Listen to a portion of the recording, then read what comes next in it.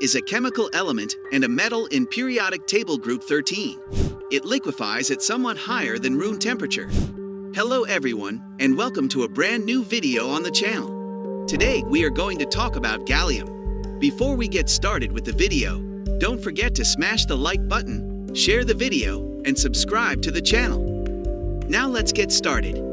Gallium was discovered in 1875 by French chemist Paul-Émile Lecoq de Boisbaudran, who discovered it while analyzing material isolated from zinc blende. Soon after, he separated the metal and analyzed its properties, which agree with those predicted a few years earlier by Russian chemist Dmitry Ivanovich Mendeleev for Eka aluminum, the then undiscovered element between aluminum and indium in his periodic table. Except for gallite, a rare and economically negligible mineral, gallium does not occur free or concentrated in independent minerals. Despite its widespread distribution on Earth's surface, it is a byproduct of zinc blende, iron pyrites, bauxite, and germanate. Gallium is a silvery white metal that is soft enough to cut with a knife. Because to surface oxidation, it takes on a bluish hue. Gallium, despite its low melting point, about 30 degrees Celsius, 86 degrees Fahrenheit, expands and supercools quickly, remaining a liquid at temperatures as low as 0 degrees Celsius, 32 degrees Fahrenheit.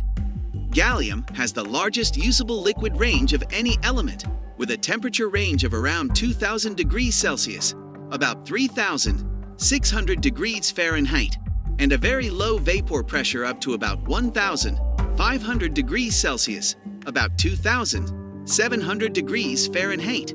The liquid metal adheres, wets, to glass and other comparable surfaces. Gallium has an orthorhombic crystal structure. Gallium is composed of two stable isotopes, gallium-69 to 60.4% and gallium-71 to 39.6%. Despite its large neutron capture cross-section, gallium has been studied as a viable heat exchange medium in nuclear reactors. Gallium is a metal that is stable in dry air. Gallium oxidizes slowly in damp air, similar to aluminum, until a protective coating forms. When it is burned in air or oxygen, it produces the white oxide. When heated to high temperatures in hydrogen, this oxide can be reduced to metal, and when combined with gallium metal at 700 degrees Celsius, 1300 degrees Fahrenheit, it forms the lower oxide. It does not dissolve in cold nitric acid because a protective coating of gallium oxide forms, as it does in damp air. At temperatures up to 100 degrees Celsius, 212 degrees Fahrenheit, gallium does not react with water, but instead slowly combines with hydrochloric and other mineral acids to form the gallium ion. The metal dissolves in other acids to form gallium salts, and it dissolves in alkalis to form galates, in which gallium appears as an anion. Gallium is an amphoteric element that reacts with sodium and potassium hydroxide solutions to produce gallate and hydrogen gas. The halogens attack it with vigor.